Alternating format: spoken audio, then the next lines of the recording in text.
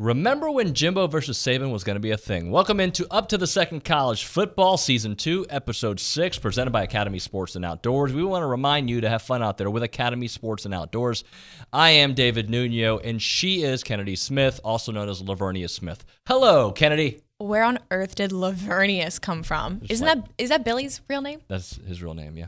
That is shocking to me. I'm totally To me, lying he's to just you. Bill Nye the... I'd lie Are to you? Yeah. No, of course his name's not Lavernius. I don't know. There's only one Lavernius that I've ever met. I'm really gullible. Hey, they're gullible. Bill Nye the football guy. But I'm having a really bad week, David. Like a really bad week. A&M didn't play well. Yes, I know. I am avid fans of two teams, the Aggies and the Razorbacks, which is a contradictory statement in itself, but you just got to let it go because it's family ties. I've got family that went to Arkansas, so those are my two teams, okay? We're going to ignore 2 weeks ago that they played each other, but like this weekend, Saturday, 5:30 rolled around, I had to turn off all my TVs and go take a walk.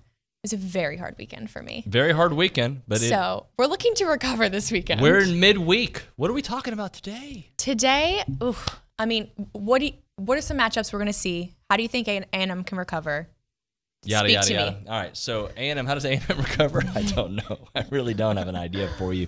A&M's offense has been surprisingly bad because I did expect them to be better than last year. I thought they were going to be kind of good, and they haven't been, so that's a problem.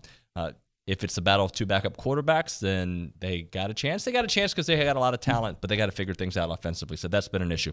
The game I'm interested in, though, I am very interested in, LSU. They got a big game. Who do they got? Who do they have again? Cut this out. I forgot who they're playing. I don't know. LSU, Tennessee. LSU versus Tennessee. That's the game I'm interested in. LSU versus Tennessee. Because I want to see what Brian Kelly does against a big-time matchup. I also want to see Hendon Hooker take on LSU. They've had this season where you think, all right, they're figuring it out. They really are up to their ranking. But is the SEC taking a step back? Well, we're about to find out. LSU trying to get that win. I want to see what happens. Well, we're going to talk all about those matchups and more. We've got a big show today. We have former Ohio State running back and also Texans running back Jonathan Wells. Also, we've got Pete Fiutak coming on, plus we've got a little bit of OB. And David's buddy Raheel, along with some insiders from Bama and Georgia. So stay tuned. This is Up to the Second College Football. All right, our next guest played running back at Ohio State, of course, with the Houston Texans as well. And he loves watching his Buckeyes, and they've got a big one this upcoming weekend with Michigan State. Jonathan Wells joining us here on Up to the Second College Football. What's going on, Jay Wells? Hey, what's going on? How y'all doing, man? Doing well, man. So I'm going to ask you. I know you watch Ohio State. You love them. That's your teams. I want you to make a case for them right now. Why should they be the number one team in the country? To be quite honest with you, I don't get into all that number one right now. It only matters where you end at the end of the season. You know what I mean? So I'd rather stay around 2, 3, 4, 5. You know what I'm saying? And going into the Big Ten championship, going into the playoffs, I like to be the underdog, you know what I mean, instead of the hunted. So I don't really care about that. But, I mean, we are playing great football right now. The offense is amazing. We're running the football. We're being able to throw the football all over the place. And our defense is playing much better than it has in the last couple of years. So definitely times to be excited, but we're still early in the game. All right, C.J. Stroud, tell me, is he the best player in the country right now? I mean, it's hard to go against him. I mean, everything's clicking so well. I mean, he's thrown for 1,300 and some yards, 70% passing, 18 touchdowns, 2 interceptions. I mean, he's been pretty much flawless this season. And coming off of what he did last year, he has to be in the top 2 or 3 Heisman voters right now. So he just has to continue to get better and work on some of the things I've been seeing that he did in the offseason. And he should definitely be there at the end of the season. Jonathan, how much better is the defense this year? I know they made a change, obviously, and it's got a more aggressive approach. But how much better are they big picture? I think they're a lot better. I think definitely the linebacker position is playing a lot better. My guy number 35, he's playing great. Ekenberg, he's playing excellent right now in the middle of the defense. The defensive line is playing well. I would like to see us give up a couple less big plays in the passing game, but we aren't giving up many points. So at the end of the day, that's all that really matters. But the defense is definitely trending in the right direction. So what does the Ohio State need to do to beat Michigan State? Just do what we've been doing. Run the football, take what they give us in the passing game. And then those receivers, you know, they're so athletic. They have so much speed out there. They just be able to go run over the top of the defense and make plays as they will. And we continue to run the football at the clip we're running. I think both running backs are averaging over 6 to 7 yards a carry. That's phenomenal for Williams and Trayvon Henderson. So we continue to do that. It'll be tough for anybody to beat us right now till we get to later in the season. John, I got to ask you, all right, obviously the Michigan loss last year still stings, but I want to go back to your game against Michigan, that legendary performance. Was it 129 yards, 3 rushing touchdowns? I see a little bit of a smirk coming. So talk to me about that one. How big of a game? Just give me your memories of that one. That's a huge game, especially in the rivalry with the Ohio State and the team up north. That game right there really changed the rivalry back into the favor of Ohio State because we had not won up in Michigan for 14 years. We hadn't won there since 1987 before my senior year. So we had been on a long drought. And we were long overdue for some good news up there. So offensive line played great, man. Shout out to them. And we were able to get out to a 23-0 lead and hold on to that because I only played one play in the second half. I would have been well over 200 yards. So it's still a bittersweet moment for me, but we got the W, so that's all that matters. All right, I got to ask a Texans question. That's your team. You got to tell me, do you still pay attention to them, and how far are they from figuring it out? How many years? Well, I'll be quite honest with you. I was disconnected from the franchise for years. I just recently moved back to Houston a year ago. So this last year, I've been all in with the organization. I'm a brand ambassador for the organization. So I'm really just getting my hands back around, what's going on around here football-wise. I thought that this early in this season, man, we could easily have 2 or 3 wins right now. We make 1 or 2 different plays, in crunch time, and we're looking at this whole season as a total different direction. So, but that's why this NFL is so tough, man. It's hard to win games. You got to play the full 60 minutes, and if not, man, people can come back and beat you. So, I think we're going in the right direction. But if it doesn't show up in the win column, that's hard to say. Jonathan, man, great stuff. I appreciate you coming on. Let's talk about it as we get closer to the playoffs. All right. Sounds great, man. Thank you. Appreciate it. Thank you. All right, our big game of the week was supposed to be bigger, A&M and Alabama. You know about the fireworks during the offseason, Jimbo versus Saban, top recruiting class in the country, supposed to go and do their thing there in Tuscaloosa. Alabama lost last year. They won it back. They're the number 1 team in the country, and A&M's coming off a couple losses too. So it sounds like just where we were a year ago, but obviously the scene does change. We're going to talk to a couple insiders. Tony Tsoukalas, the managing editor of TideIllustrated.com, joining us here. And, of course, my partner at TexAgs, Olin Buchanan. Gentlemen, thank you for joining us. Mm-hmm. Yeah, thanks for having me. All right, so my understanding, and I didn't see it, is that Nick did not make much of the Jimbo stuff in this offseason in this week's press conference. Jimbo didn't make much of it either. How much of it is in the back of his head, in your opinion, Tony? I think it's got to be in his head, and I think it's got to be in some of the players' heads. I mean, we talked to Jahmyr Gibbs, and he wasn't on the team last year, but I asked him, how much of it's been talked about in the locker room just from your teammates, and he said it's definitely something for them. So I think it's in the on the minds of everybody in that locker room, whether it be Nick, whether it be the players. They're just they're not going to provide that bulletin board material. So I mean, you could see they were really guarded. I mean, especially Will Anderson, who had said that he was going to address that this week. When he spoke to the media yesterday, it was very much, they were kind of like in the background telling him, hey, tone it down. Don't give Texas A&M anything to work with. So I think that you might not hear about it, but I do think it's going to be a big game. OB, I'd like to ask you the same question, but A&M's got bigger things to worry about, right? A&M has so many things to worry about beyond things that were said between their coaches. A&M's got to figure out what they want to do offensively. Who's going to play quarterback? What are you going to do at the left guard position? Are you going to keep rushing 3? Maybe that's a good idea if it's Milroe playing quarterback this week. Or it's definitely a bad idea if Bryce is able to play. A&M has more things to worry about within its own team than anything outside that happened in the offseason. Tony, I asked an Alabama insider buddy of mine earlier, and I'm going to ask you the same question. Do you think if Nick Saban has the chance to run up the score on A&M, or against anybody, really just beyond A&M, but the example that was given to me is Auburn. He could have, but he didn't a couple years back. But he has beaten A&M by quite a bit. So considering all this fire from this offseason, if he can run it up, will he? I mean, to a certain extent, he usually takes the breaks off around when they get to like the 60s. I don't think he's ever hit 70 points at Alabama. No, I don't think he's going to do that against A&M. First of all, I'm just saying like what his MO is. He usually doesn't want to reach that 70 point mark for whatever reason. So when he's really blowing out an opponent, you can see he kind of like does everything he can not to hit that mark. But if he has an opportunity to drop, 50, 60 points on A&M, I mean, if that happens, I don't necessarily think that that's the way this game is going to get, blown out. He'll probably do it. I don't think he's going to like go out of his way, but I definitely don't think he's going to hold back, especially after what happened this offseason. But I think this A&M defense is okay. It's more so this might be like a 30-7 kind of game, you know what I'm saying? Where I just don't know how A&M is going to get its points. So those don't look as much of a blowout or, running up the score as some of the shootouts might look. Olin, I've heard from callers today that a couple of them thought that the defense was actually the bigger issue because the offense is what it is. The defense has been disappointing. I feel like on my list of things, defense is, there are some issues, no doubt, but they got to fix the offense, right? Well, I think the offense is more glaring issues.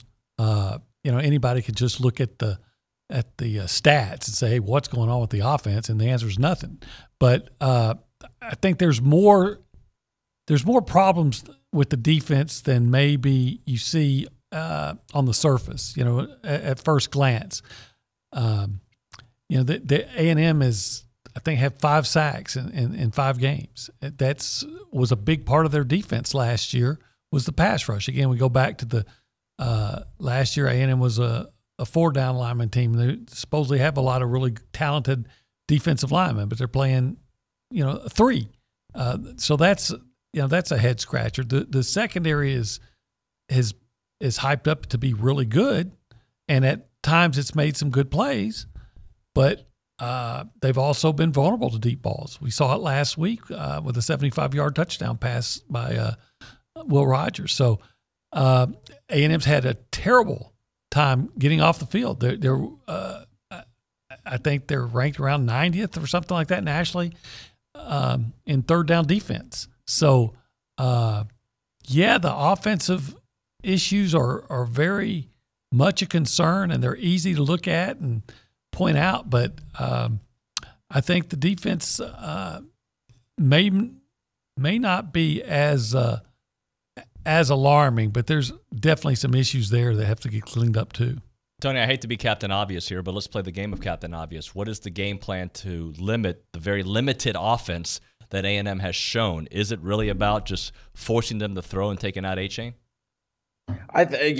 First of all, it starts with taking out A-Chain. I think both as a passer or for the receiving game and through the running game. I think Alabama did a pretty good job against Bijan Robinson earlier this season, and that's kind of like you look at similar kind of back that can do a lot of things. I think Alabama did a good job of that, but that's something that they struggled with in the past, and I think that's something that they're going to have to do straight off the bat. And then after that, it might depend on the quarterback. I mean, you got one guy that runs a little bit better and one guy that doesn't. Alabama's kind of struggled a little bit against running quarterbacks. KJ Jefferson moved the ball. He's kind of a different quarterback, but that might be something that they have to contain. But in terms of really just like limiting A&M's offense, it starts with A-Chain. If they can do that, that's the biggest way that A&M can hurt Alabama, is maybe getting back to that mismatch problem that's caused Alabama some headaches in the past. I mean, A&M's taken advantage of that with passes to the running backs the last time that they were in Tuscaloosa. I think they had a few of those. So that's something that I would circle. But that being said, I mean, this Alabama defense, I know they didn't have a great third quarter against Arkansas, but other than that, they've been really solid. And I just don't see the way that A&M's really moving the ball that they're going to be able to do too much against this Alabama defense.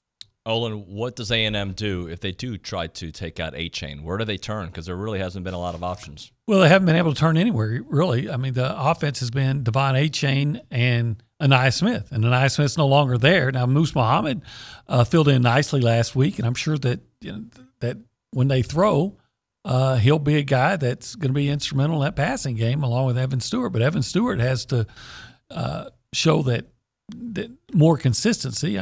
Freshmen are often inconsistent, but once you get past Devon Achane and with Anias no longer available, you really can't find anybody that's been consistently good. And you have Haynes King is probably the starter, and he does give you, in theory, the running threat from the quarterback position, except that he's been hesitant to run this year. It almost seems like he doesn't want to.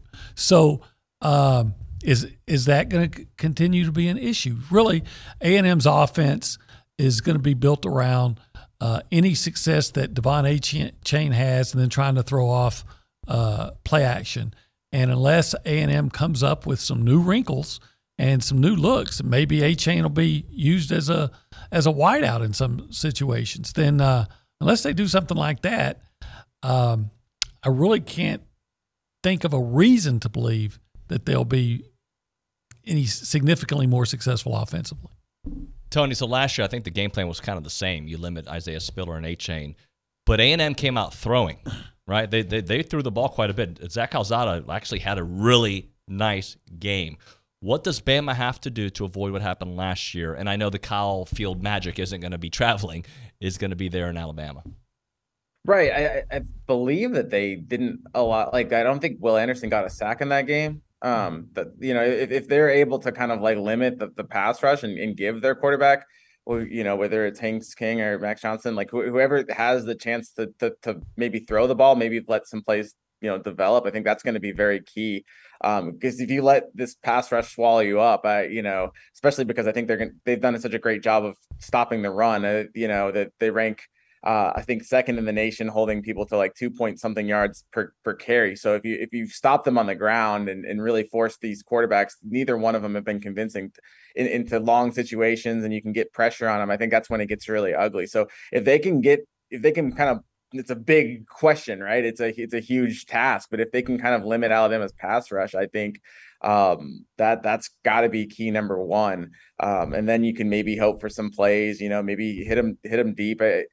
Kool-Aid McKintry's been someone at cornerback that's really came on strong, but I think maybe you attack them and maybe you can get some plays. It's really kind of hard to figure out how you would break down this Alabama defense, but if you could eliminate the pass rush, that'd be a huge first step. All right, Olin, I'll ask you something pretty simple. Bryce Young, let's say he doesn't play in this game. How much of a chance does that give A&M? Because they probably will be on what was their first-string quarterback, now their second-string, potentially in Haynes King. Well, it would have, without a doubt, enhanced A&M's chances. There's a reason one guy's the first team and another guy's the second team. And, oh, by the way, that first teamer just happened to win the Heisman Trophy. So, that would make your chances better. It's not like Alabama's not going to be able to move the football. A&M run defense has been erratic. I think that's a safe way to put it. Teams have run on them. So if Appalachian State can run on you, I don't know why Alabama wouldn't. But maybe if it's Jalen Milroe, Alabama's offense becomes more one-dimensional. And if that's the case, maybe you feel like you can do more in run defense than you've done before. But I think you're, assuming quite a bit. And then you also have to remember that Jalen Milroe's a heck of a runner. He showed that against Arkansas, and some running quarterbacks have had some success. KJ Jefferson, for instance, he ran the ball pretty well. So, it would enhance A&M's chances if Milroe's the starting quarterback, but A&M's still going to have to play a much better defensive game than they've played than they've showed this year. And I know they haven't given up a lot of touchdowns and things like that. Like I said, on the surface, it looks like A&M's playing great defense, but they're going to have to play much better to have a chance, to, even with Jalen Milroe, if he's the starter. Tony, Olin, thank you very much, guys. Appreciate you.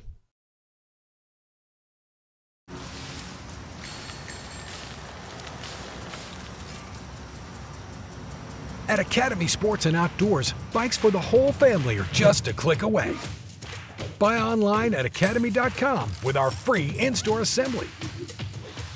Your next set of wheels, plus helmets, pads, and water bottles will be waiting for you at our in-store pickup counter. Get to the fun faster with our in-store pickup and free assembly at Academy Sports and Outdoors.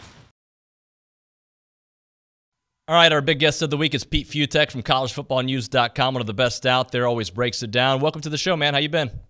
I'm doing all right. This is fun. You know, I know not for you guys necessarily, but this has been a crazy, weird season, especially in the SEC West. And, man, I mean, there's no shortage of storylines here going forward, especially with what's coming this weekend. Yeah, man. So, all right, I've been around a lot of negativity when it comes to the A&M program recently because, obviously, they're not living up to the perceived standard and the perceived level of excellence that everybody expected this year, at least here internally.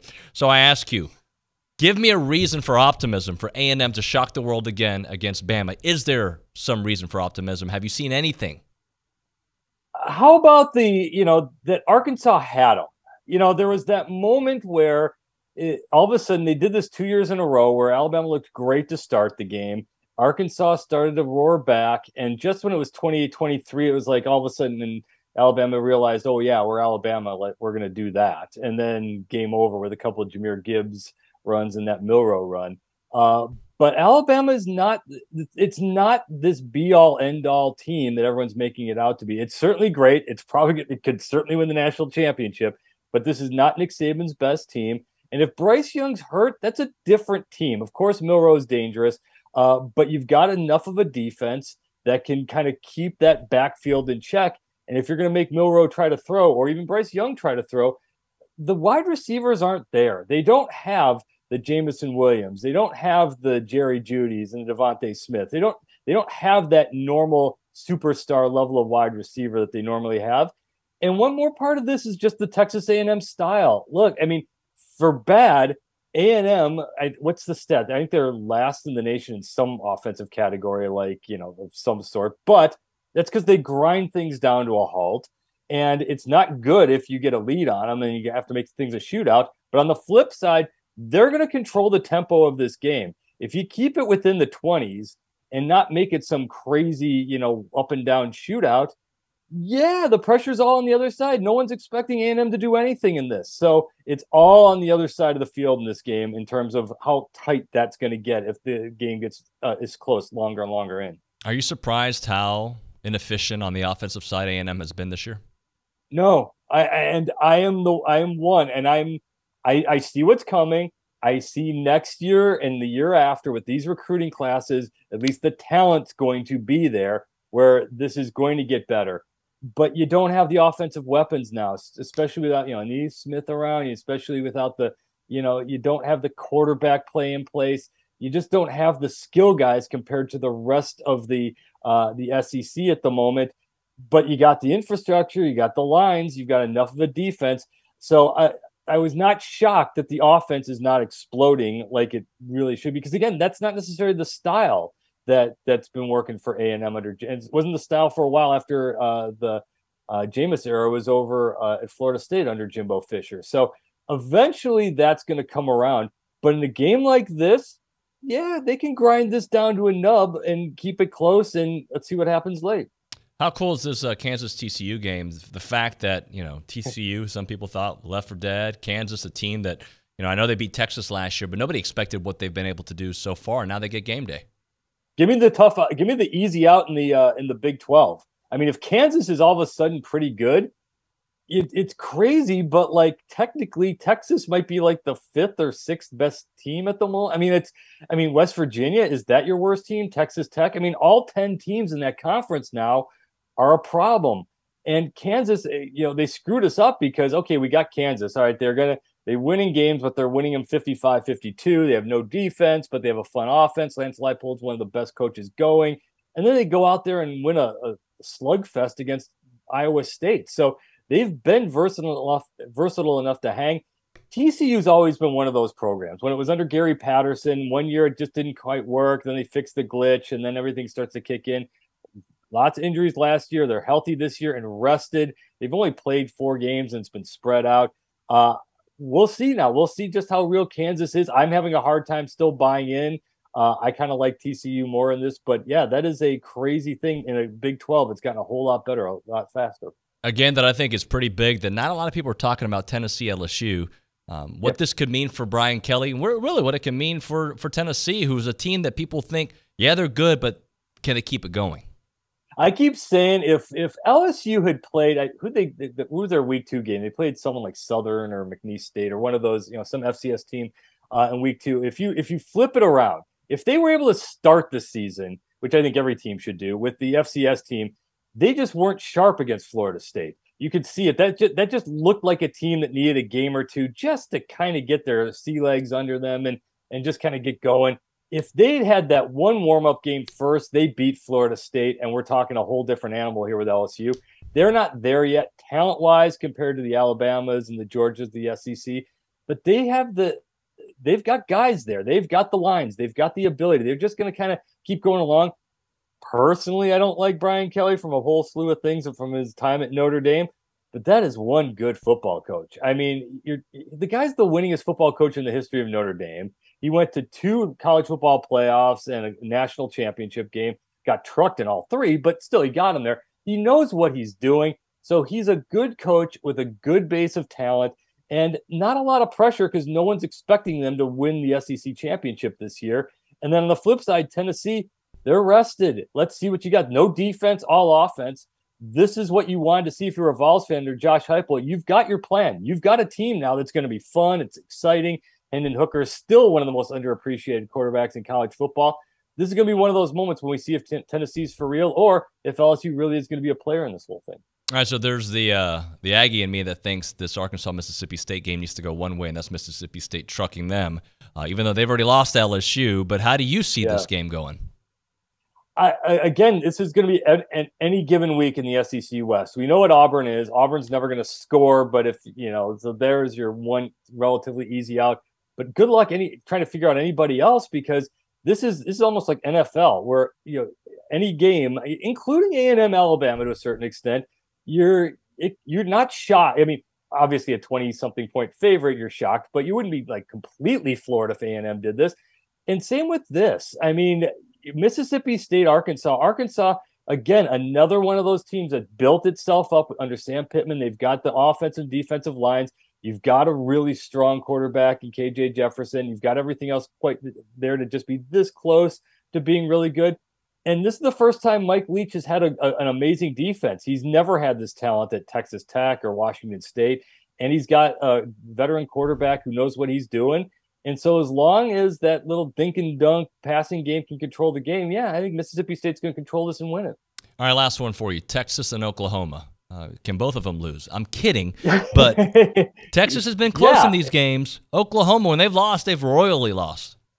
And it's one of those rivalries where the team that's not supposed to win ends up kind of showing up because that is a pressure game. And we know how soft Texas can be at times, at least over the last few years as a program. And Oklahoma, as bad as it's looked over the last few weeks, let's see how Dylan Gabriel is, see if he's, see what the quarterback situation is going to be like. But that's just one of those series where the underdog always seems to rise up and play just a little bit better under the pressure. I kind of like Oklahoma getting points in this, but that is going to be that's a moment where if you're Steve Sarkisian, you've got to win this game because if you're Texas, you came that close against Alabama. You already lost to Texas Tech. You can't lose to Oklahoma at this point. P. Fiutak, thanks so much, brother. I'll talk to you on your show this weekend, my man. I'm looking forward to it. We need your help. We need you to elevate the game of our show, and you're going to certainly be able to do that for us. We'll bring it, man. Thanks so much for your time. Have a great rest of the week. All right, we're rolling through here on up to the second college football. The Red River Showdown coming up, Texas and Oklahoma. While both teams do have 2 losses, there's a little difference. Oklahoma just got trounced by 31 points. That was an embarrassing loss. But Texas, they've got 2 losses on the year, but by a combined 4 points. So they feel really good about things, which is annoying. Just kidding. We're welcomed by one half of the No Layups crew, my buddy Raheel Ramzanali, who breaks down all things college football, but he does keep a special attention to his horns. What's going on, buddy? Hey, not much, man. It's been an interesting season so far. And I looked up and I go, what? It's already here? OU week is already here. Usually they have a bye week before this game to get ready. And nope, not this year. We're rolling right into it. And the season is just rolling around. And it's like, what? We're already, what is this? Why are we here so fast? So it's interesting because I look at Texas and I feel like this team's made progress, but then they make these mistakes. You're like, not saying that losing at Texas Tech is necessarily an embarrassing, but you feel like that they do so well against Alabama, then they take 2 steps back against Tech. Who is the real Texas team? Do you even know? That's the $100 million question right now. Who is this team? Right, the Texas Tech game. You had the lead. You had that game in the bag. You went there, and it looked like getting your first road win in the Big 12, beating Texas Tech in their big Super Bowl, because Texas will never be back over there, and they're not going to sell out again. So you had that game. You lived up to the intensity of the crowd and ready to get out of there, and then you had the second half collapse. And we've seen this from the Longhorns, right? You see them play great for the first 2 quarters, 3 quarters, and then there's a collapse a la Alabama in the 4th quarter. And that is the thing that Sark needs to clean up. We've seen the stats from all the reporters that are covering the Longhorns team. All the losses, you see the Horns are taking care of business. They're doing what they need to, and then they have a collapse. So the real Horns right now this is a great team that starts off awesome, and they don't make the adjustments. And to see them hold on against West Virginia they came out strong, they held on to the lead, and they looked good the entire time, was refreshing. But again, that's a West Virginia team that, they're not as good as an Alabama, of course. They might not be as good as Texas Tech. So now the real challenge is, can you hold up the entire 4 quarters against Oklahoma, something that you haven't done in previous games, and that's going to be a major test. So a couple of weeks back, we would have thought, Texas is on the way down, Oklahoma's on the way up, and now Oklahoma's on the way down. Do you see this game as like Texas putting a beating on OU, or because of this rivalry, the nature of these games, you just never know what game you're going to get? You just never know, right? Last year, remember, Horns come out guns ablaze, and you're like, this is going to be a blowout, and they lose. And they gave up another major lead, right? So you just don't know in these rivalry games. And we won't know. Oklahoma is down right now. Maybe they turn things around with this win, right? And we'll see in the end of the season rankings who really, who is Oklahoma, who is Texas. But I wouldn't predict a blowout in this game just because of the rivalry. Now, Texas's defense has been much better this season. And you look at the losses, you look at the wins, they're doing a great job of holding teams under 27 points. I know against Texas Tech, they gave up 34, but that was because of the fumble, and that's overtime right there. So, you have to take that into account. But they've done a good job of holding teams to where they need to be, and the offense needs to live up to that, and we'll see what happens with OU. Hey, so when we look at this team and what Quinn Ewers was able to do in a very small sample set, what can he do when healthy? Is that still a TBD? And what are you hearing about his health? So the health, it looks like, it marks up to he should be playing against Oklahoma. And Hudson Card's been nice. He's done a good job of filling in and, making plays when needed. But he's not Quinn Ewers, right? That small sample size, Texas fans will always remember going up in that first quarter against Alabama, challenging that secondary, not afraid to throw against them. And just the ball looks so different in that second game compared to that first game of the season, where it was his first action in almost 3 years. So the expectations for him are to continue that. And who knows if that'll be the case. But just having him back there changes everything, right? From a game planning perspective, from having more plays in the playbook that you can use, and just using those weapons that are on the outside. So I think he will play this weekend, and I think he's going to just pick up where he left off. Raheel, I'm going to ask you a Texas A&M question, and I'm sure a joke is coming from your end, but I'll still ask it. Give me a reason to believe A&M can beat Bama this weekend.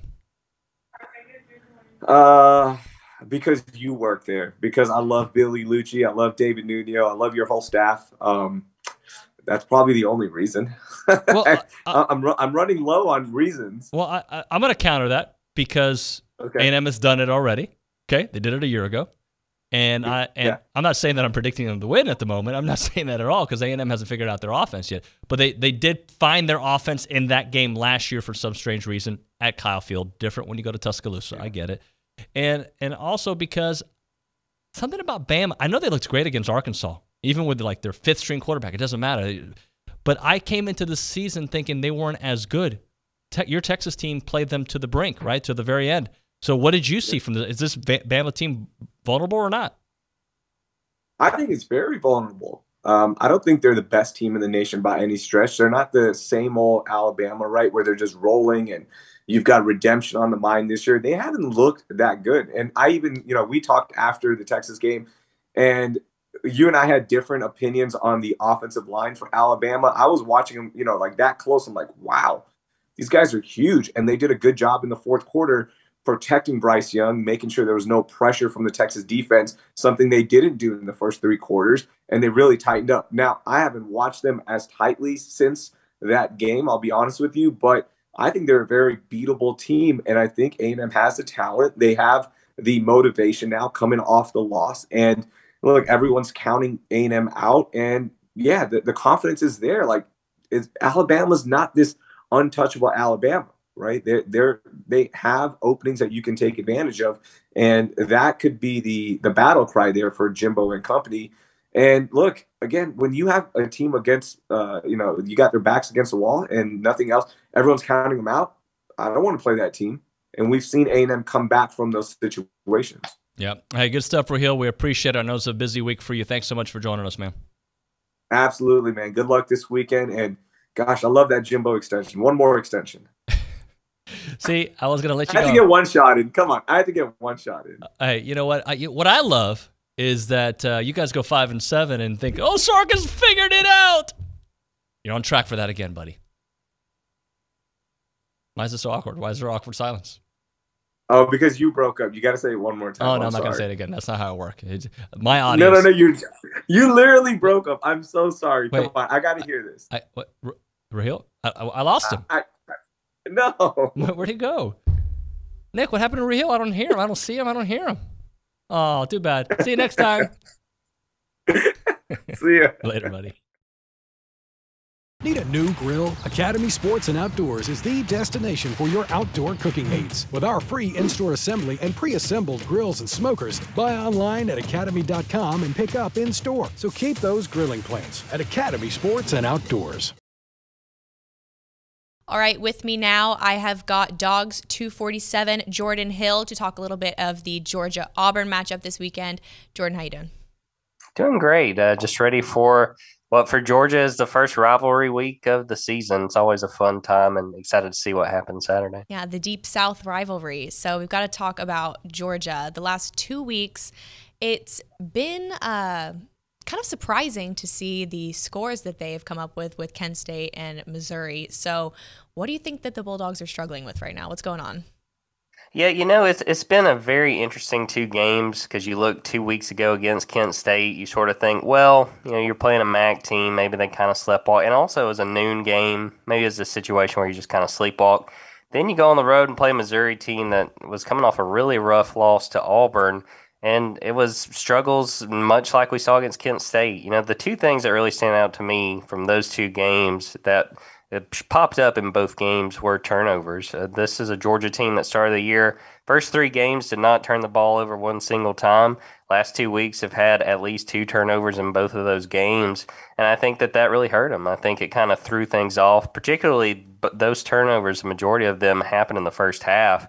I think it was sort of a situation where both times the offense sort of turned around and was like, it kind of discombobulated what they were trying to do. And I think that was a big problem. The biggest problem Saturday against Missouri was just the offensive line. They could get no push, particularly in the run game. Kirby Smart didn't mince his words about it afterwards, said we just got whipped up front, which is, we don't see a whole lot with a Georgia team that's full of 4 stars and 5 stars, particularly up front. So it's definitely 2 very interesting results to see sort of the struggles that we didn't really anticipate, especially after the way they opened the season, beating Oregon in the fashion they did. But a lot of intrigue going into this game to see if Georgia can kind of snap out of these last 2 weeks and try to return to form as a team that some people think could be the best in the nation. Yeah, and you said that you think they may have just gone into these games almost asleep. So do you think these 2 games were a bit of a wake-up call for the Bulldogs? I really think more the Missouri game than the Kent State game, because even with that Kent State game, they were mostly up 2 touchdowns. You never really thought being at that game, they could lose. That was a very different story than it was in Columbia Saturday night. Harrison Mevis hits a 56-yard field goal And I was there at the game. I was in the press box. And after he hit that, I thought Georgia's going to lose this game. And credit to the Bulldogs, credit to guys like Stetson Bennett, guys like Dejon Edwards, guys like Kenny McIntosh. They desperately needed to move the ball. And they did in the final probably 8 minutes of that game. Offensive line that, again, as Kirby Smart had said, had been getting whipped throughout the game, really stepped up. I mean, really opened some holes for the running backs, and they found a way to win. And as ugly as that was, and I know a lot of Georgia fans were not thrilled by that performance, there are going to be situations where great teams run into teams that came in knowing what the kind of competition they were playing. And Georgia had a really off night, but when you can have an off night and still win, that separates good teams from great teams. And this is an opportunity for this team to learn from that. And now play an Auburn team that, had a good first half against LSU and then wasn't able to do anything in the second half. This is a very good opportunity for Georgia to kind of have a get-right game, but it's not going to be a gimme. They have to show up and be ready to play. So how do you think that Georgia's defense can go about neutralizing Auburn's quarterback, Robbie Ashford? He is a dual threat, and he seems to work really well under pressure. The biggest thing with Robbie Ashford and trying to slow him down is going to be just staying patient, because I think he's going to scramble from time to time. Really, the biggest plays that Auburn was able to make against LSU came on what became scrambles, where Robbie Ashford, who really talented guy. I mean, Kirby Smart talked about him on Monday and said he was a guy that Georgia recruited way back when he was at Hoover High School over there in Alabama. But it's just a situation where you have to understand he's probably going to make a few plays over the course of this game. I wouldn't be surprised if Auburn is able to spring some explosive plays, but you just have to limit those. You cannot allow him to throw you off. You can't allow him to really get comfortable. If Georgia's able to come after him, especially, it's going to be a tall task just because of how athletic he is, but Georgia's probably going to be playing without Jalen Carter, who, a lot of people think could be a top 5 pick in next April's draft. So they have to make him uncomfortable. They have to take advantage if he does make mistakes. Kind of the turning point in that LSU loss for Auburn was a fumble that Robbie Ashford had that got returned for a touchdown. And that was sort of when the momentum really shifted and LSU kind of took that game over. If those opportunities present themselves on Saturday, Georgia has to take advantage, or it could be another 4-quarter game. So what facet of this game coming up do you see this matchup being the strongest in? I think the biggest thing that is going to tell if Auburn is going to keep this close, which, I mean, I've seen a few different lines. I think Georgia might be something like a 4-touchdown favorite. If Auburn's offensive line gets pushed around, it's not going to be a very close game. Auburn has struggled to move the ball. They were really exploited in the Penn State loss. They just weren't able to get any kind of push, and Penn State's defenders pretty much lived in the Auburn backfield. They have got to shore things up if they're going to be able to, even again, if Jalen Carter's not able to play. Georgia still has plenty of talent. Michael Williams, Nazir Stackhouse, some of those players are going to feast on a really rough Auburn offensive line. And then sort of on the other side, it's going to be if Georgia can really shake off what was a shaky performance of the offensive line against Missouri, against an Auburn defensive line that has playmakers, but is coming off a really tough loss in the fact that Eku Leota, one of their best edge rushers, is out. They think he might miss the rest of the season. He's definitely going to miss this game on Saturday. If Georgia can impose its will as far as the offensive line, it could be a situation by the end of the third quarter. It's pretty clear that Georgia's moving on to another win. All right. Thanks so much for joining us, Jordan. We will catch you on the next one. Sounds great. Appreciate it. All right, Kennedy, that's going to do it for the show. Thanks to Academy Sports and Outdoors. What was your favorite part of the show? I loved talking with Jonathan Wells. That was a fun conversation. What did you like about Jonathan Wells? I love that he is getting back to his roots, connecting back into the Texans community. I'm a Houstonian, so I'm a Texans fan by blood. So really hoping that in the next few years, the program sees a little shift. Yeah, and I think all of our guests were great, so thank you so much for watching. She's Kennedy. I'm still David. We will see you, or she's Lavernia, sorry. We'll see you next time here on Up to the Second College Football, presented by Academy Sports and Outdoors. Thank you. Bye.